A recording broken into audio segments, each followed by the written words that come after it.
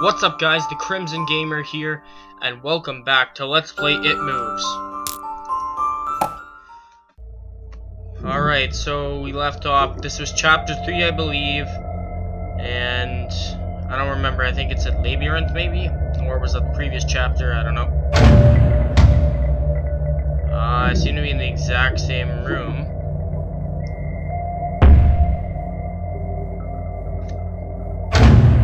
Oh, his eyes are glowing now.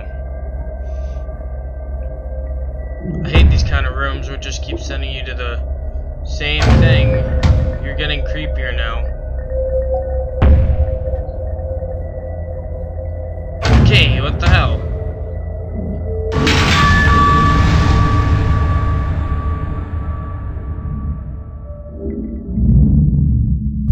Okay.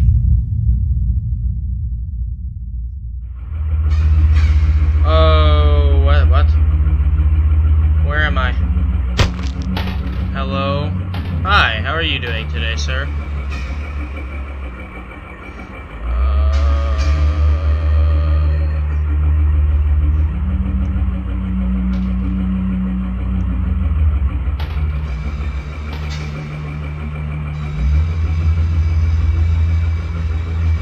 I see something down here.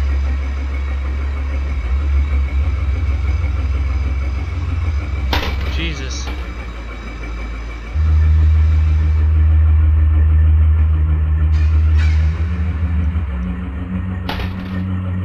Thought I saw something.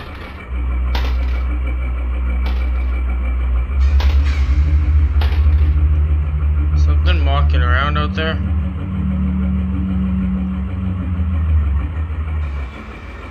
I hope not. What do I have to do to unlock that?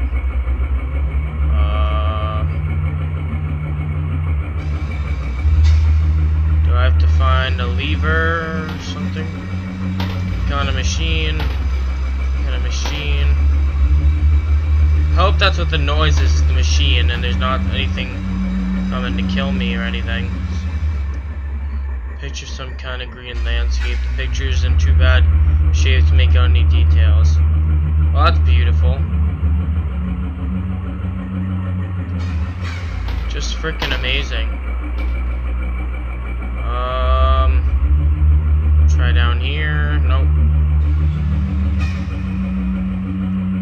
This game's really confusing. Can I not get to any of this place? I don't know if it really helps me with anything anyways. I thought I was being... Wait, what? Oh, I can't, like, view what I'm on?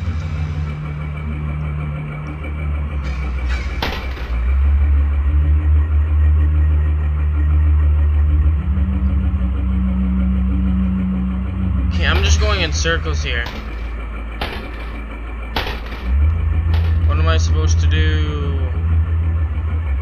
I don't know. What does this game want me to do? What? Is this a puzzle?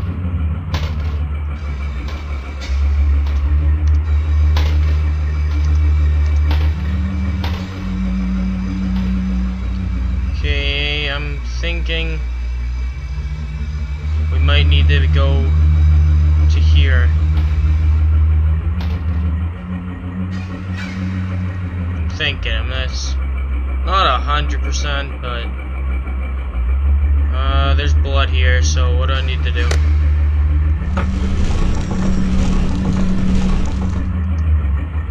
What did I just do? Did I unlock something?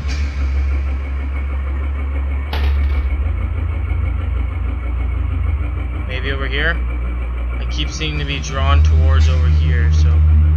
No. This game loves having puzzles, which I'm not good at, so... I don't...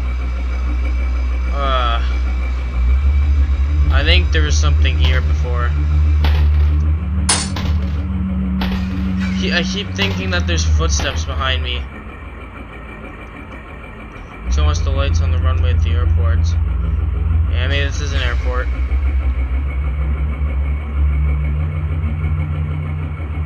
Okay, I obviously unlocked one of the doors. I just need to figure out which one it was.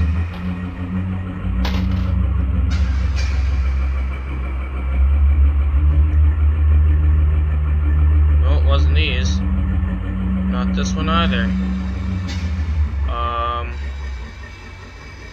I have a feeling this level has gotten a lot of other YouTubers stuck. So...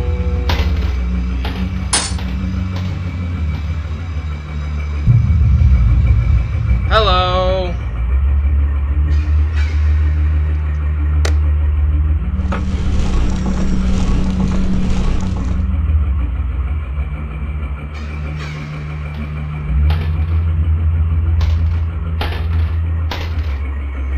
Now what did I unlock? Something over here, maybe?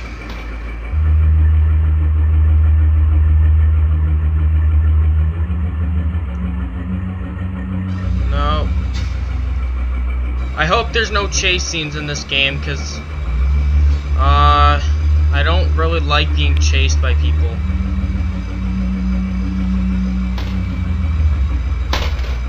Nor am I a big fan of it. Oh, it's a mask, okay.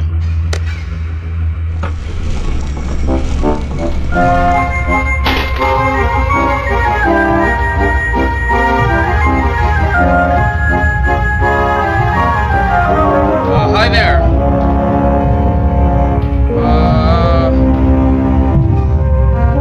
Hello there, Red Fetus. What can I help you with today?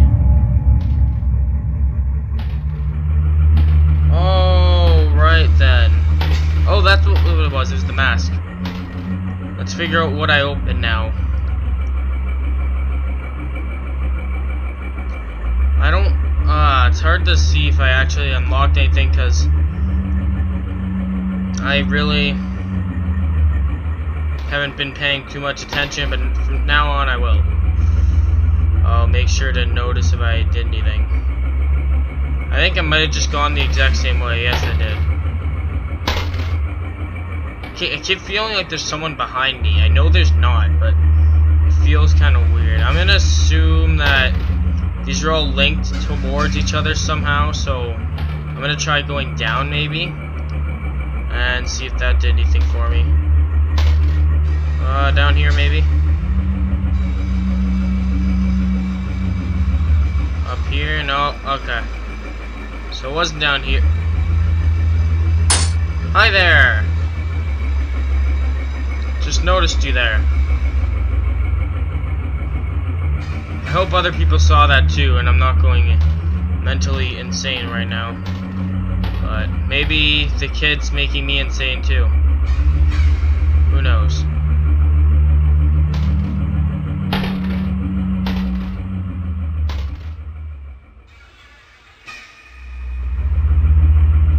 Why you be like this? Up here maybe? No, this is just where the first one was. That's all this leads to. What about up here? Does this just lead me to the one entryway again?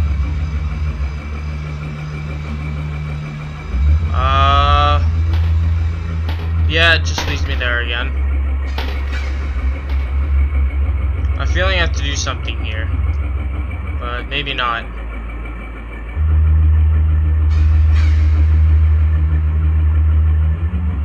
I'm kind of confused now. Did I try going this way yet? Anything here, maybe? Yeah, I did this one already. Alright, not there. Where could it be then? Maybe somewhere down here? Is this leading me to Baby Mask again? I believe it is. So I'm just gonna not go this way. Go up here. Where does this lead me?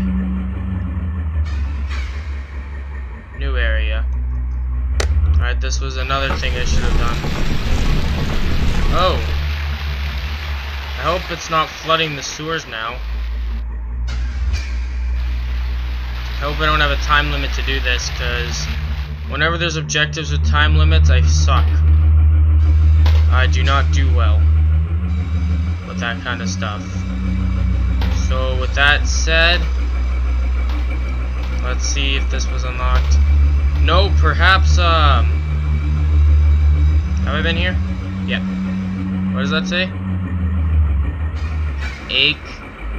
Are you? Am I what? Okay, maybe down here. Oh yeah. Okay. What are you? Who cares? Oh! Okay. Why you do that to me, man? Why are you doing that to me? You scared the shit out of me. You didn't need to do that. That was, I believe that was really uncalled for. To be honest with all of you. No, we went there already. Kinda stuck. I forget where there were other things to do. Maybe down here? I'm not too sure, but... Nah, this just leads me over here again. Possibly up here? I don't think I've been here. No, I haven't. Why do I have a feeling I got locked in? Oh, no, I didn't. Okay, well, I know where the last one is.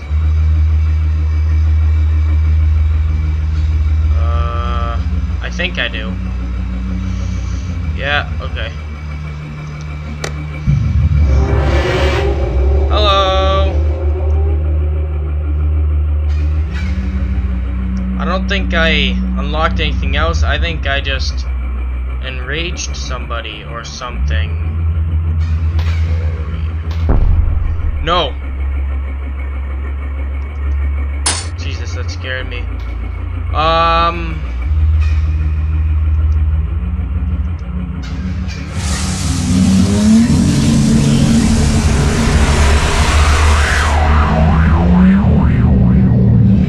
Hello. Holy shit, was that creepy. I'm surprised some of these elements are in an RPG Maker game. Holy shit. It's funny how certain words can remain hidden from your mind, no matter how blatant or obvious they are. One word came to me that night, lying there in the darkness alone, frightened and aware of a rotten change in the atmosphere. A thickening of the air as if something had displaced it. As I heard the first casual twists of the bedsheets below, first anxious increased my heartbeat at the realization that something was once again at the bottom bunk. That word. A word which had been sent to me into exile, filtered up through my conscience. Breaking free of all repression, gasping for air, screaming, etching, and carving itself into my mind. Ghost. As the thought came to me, I noticed that my welcome visitor had ceased moving. The bedsheets lay calm and dormant, but they had been replaced by something far more hideous. A slow, rhythmic, grasping breath heaved and escaped from the thing below. I could imagine its chest rising and falling with each sordid, wheezing, and garbled breath. I shuddered and hoped beyond all hope that it would leave without occurrence. The house lay as it had the previous night, in a thick blanket of darkness. Silence prevailed, all but for the perverted breath of my as yet unseen bunkmate. I lay there terrified. I just wanted this thing to go, to leave me alone. What did it want? Then something unmistakably chilling transpired. It moved in a way different from before. When it threw itself around the bottom bunk, it seemed unrestrained, without purpose, almost animalistic. For that thing lying there in the darkness, that thing which seemed intent on terrorizing a young boy, calmly and nonchalantly sat up. It labored, breathing, and became louder. Not only a mattress and a few flimsy wooden slats separated my body from the unearthly breath below.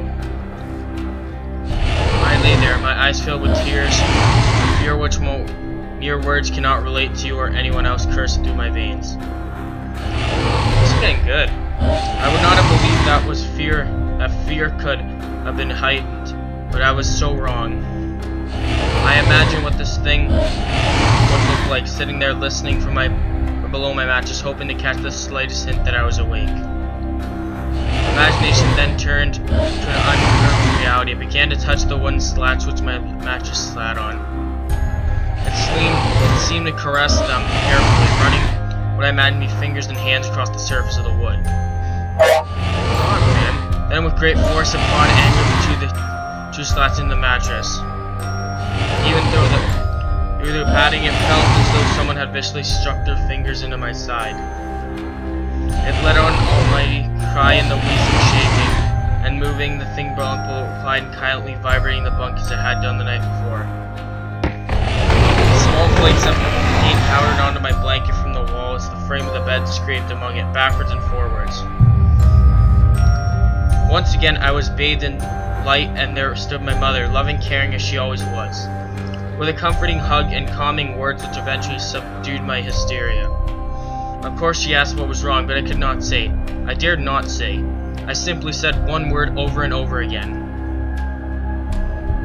Nightmare. Damn.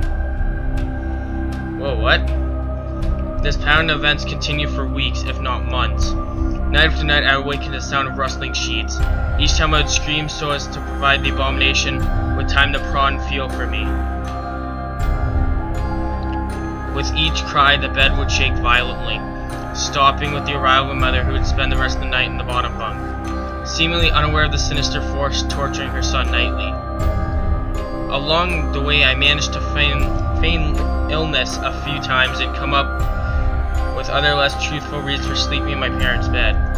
But more than often, I would be alone for the first few hours of each night in that place. The room where the light from outside did not sit right, alone with that thing. With time, you become desensitized to almost anything, no matter how horrific. I had to realize that, for whatever reason, the thing could not harm me when my mother was present. I'm sure the same would have been said for my father, but as loving as he was, waking him from sleep was almost impossible. Waking me, on the other hand, was no trouble at all, thanks to the nightmares.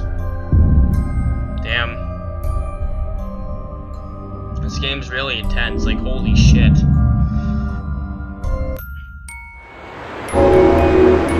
Anger overload.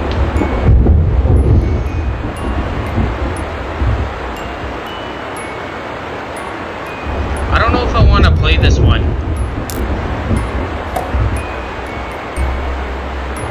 This seems to be a really long, each chapter seems to be getting really long now. So, I'm going to end this part here. Thank you guys for taking time to watch this video. If you like what you see and want to see more, subscribe to my channel and click the like button below. If you have any suggestions for games for me to play, comment in the box below.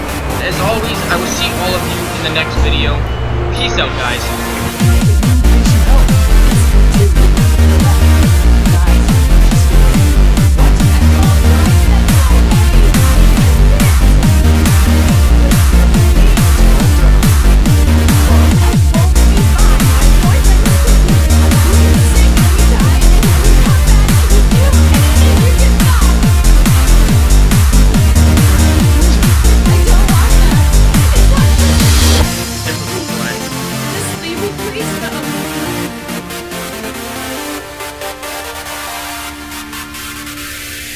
Okay, we'll leave. Just try to take care of yourself for whatever time you have left.